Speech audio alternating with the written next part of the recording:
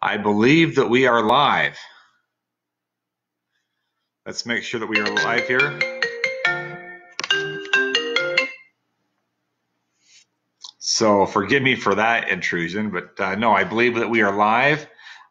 This is Chad Hymas coming to you from my office. Thank you all for joining us. I just wanted to share a couple of ideas from you. Feel free to comment from where you're coming in from. I would love to see and hear from you. We are live on Instagram. We are live on Facebook. We are live on Stream Chat as well. And so coming to you from several different channels.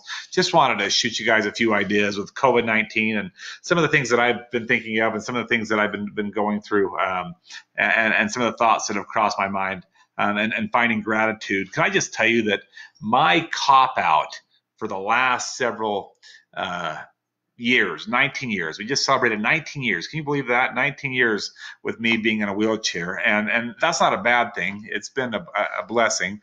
But for those 19 years, my scapegoat has been a hotel room. My go-to has been an aircraft or an airplane, Delta. It's been a way for me to get away from perhaps one of my greatest fears, and that is being confined, which was what we're all going through right now. We are all being confined to a place that we can't leave our homes, and we have to take private walks, and we have to social distance, and we're not social distancing creatures. We are people that connect. We like to be engaged. We like to have family gatherings. We like to gather at church on Saturday or Sunday, or go to mass if you're Catholic, or gather together in our synagogues and our hotel rooms when we have meetings. We're a social networking people.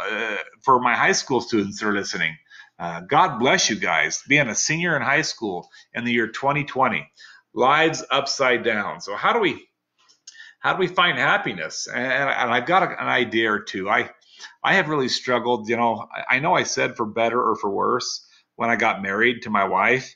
I sure as heck didn't plan on having her help me out. Now, don't get me wrong. I can take care of most of my needs. I'd like to think that I can.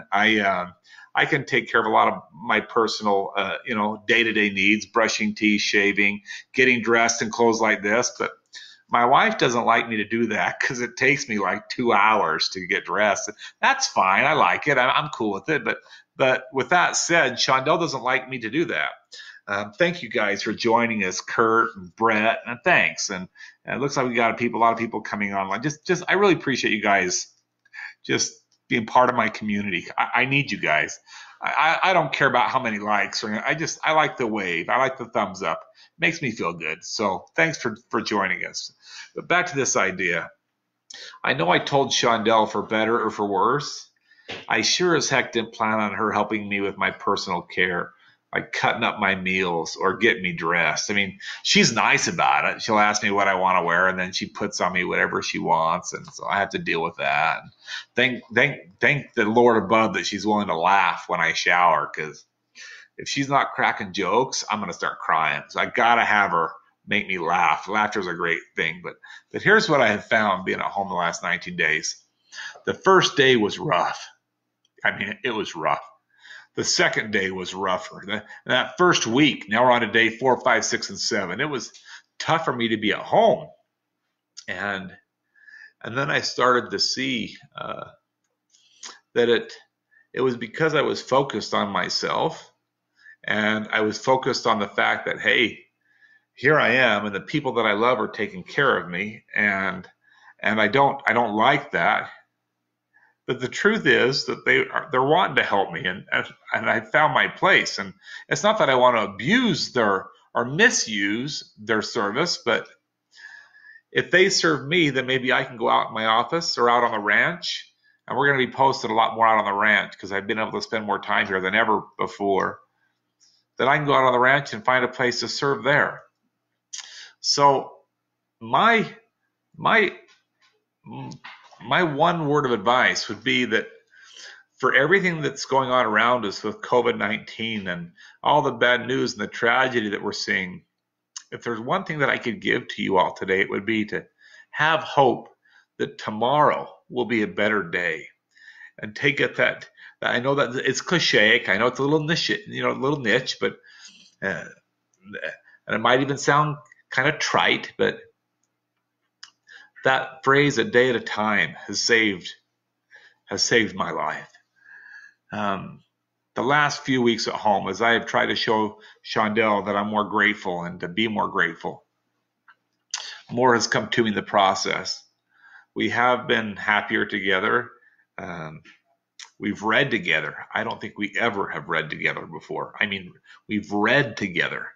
And today I was involved in a family devotional where we're skipping a few meals, and there's been a request for the entire world, all four quarters of the earth, today being Good Friday, for us to all pray and fast together as humanity to ask for help from whoever you believe your creator is, and who Christians, they call him God, and people in Thailand call him Buddha, and people in the Muslim community call him Allah.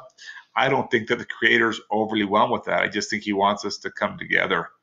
And so I've been able to be involved with that, and I feel like I'm giving that, and serving in that capacity. So forgive me for rambling. I wanted to come on live today to share with you what has helped me to take an experience of being isolated. And you'd think I'd had this mastered because I've been isolated in this wheelchair. And I know some of you can see this, but I've been in this chair for 19 years, and I don't mind it so much. But the reason why I don't mind it is because I'm focused on other people, and I'm focused on hanging out with you guys. And so for me, it's just been an avenue to be able to communicate with people and socialize with people. And I realize for many of you, you're home alone, and you're in your houses. Maybe use social media, FaceTime, text. For me, it's been just finding a way to be grateful that and just and to put good positive thoughts in my mind. And that is not the news per se. Now, I'm not anti-news. I just know the first 25 minutes of a 30-minute news broadcast is all about how many people died today. I like the last 5 minutes where they show an inspirational story. And yesterday I saw that kid playing the trumpet at a veterans hospital. Oh my gosh. It melted my heart. And I've seen stories of many of you online where you've done things for people that it just melts me and makes me feel like, hey, there's so much more that I need to be thinking about rather than hey, I wish I could go run away to a hotel room so my wife doesn't have to help me, So two things, I guess, from this. Let's wrap this thing up and let you guys get on with your day. Finding gratitude amidst COVID-19, and what are some of the ways that we can do that? Have hope that tomorrow can be a better day. There's no such thing as false hope, only false hopelessness. Because for everything that you and I know, there's so much more that we don't know, and tomorrow will be a better day. Number two, do what so many other people are doing, and that is find a place to give to somebody else. Now, that doesn't mean you have to go out and be engaged with people. Let's keep our distancing apart. I don't like the word social distancing because remember, we're not a social distancing people. We like to connect with people. Physical distancing, I'm cool with that. Differentiating, I'm cool with that. But find a way to connect with somebody. Maybe that's social media. Maybe that is you drive by. I've seen some things on social media where people for birthdays or missionaries coming home, they're honking, or anniversaries, or people are just being creative, and that is way, way cool to watch. So maybe we could do something along those lines. So find a way to serve. And then the last thing I'll share, which I haven't brought up, I would just like to extend an invitation to all of you. And I hope I can do this in the right way. Forgive me if it comes across wrong. I don't mean for that. But maybe you could join our family this weekend and just get on your knees and show gratitude. I'm not a preacher, not a pastor. I'm not a bishop or a priest or anything like that. I don't have permission to do that. I don't have the authority to do that. I just think we need help. And I think that sometimes when we lose something like our freedoms, it makes us humble enough to ask for help in places that perhaps we otherwise haven't asked for help before. So I'm sorry about the emotions. I just find myself needing help from something more than this world can provide. And if you find yourself in that spot and you feel so inclined, don't be afraid to ask for help.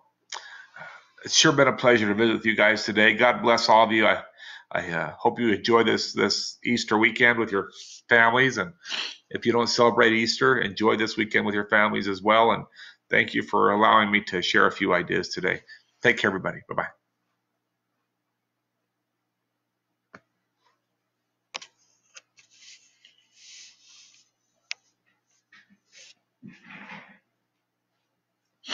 Okay.